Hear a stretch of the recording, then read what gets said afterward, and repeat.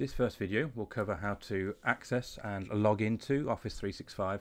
That will give you your school email, your online storage, as well as some online applications like Word, Excel, PowerPoint, and so on. So the first thing we're going to do is search for Office 365. And we're looking for the very first link up here, or at least on these results, Office 365 login. Click on that, and then we're going to hit this white sign in button right in the middle of the screen. So we click on that. Now, to log in, you're going to need to know your school email address, which is whatever your school username is. That's the letter and the 3 numbers that you log in at school with, at wilnecotehighschool.org. So we'll just type that in quickly.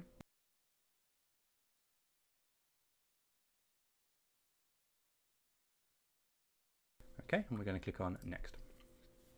Now your password is the same password that you use to log in at school. Whatever you use to log into computers with should be your password here. So again, we're just going to type that one in quickly.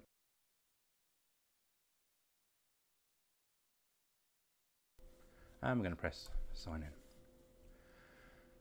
Okay, now if you're using your own device, your own computer, laptop, phone, tablet, whatever, it's safe to say yes and sign in, and that'll save you a bit of time.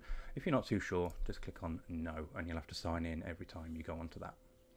Okay, and this takes you to your sort of central Office 365 portal. You've got all your applications along here, and we'll have a look exactly what to do with these in another video.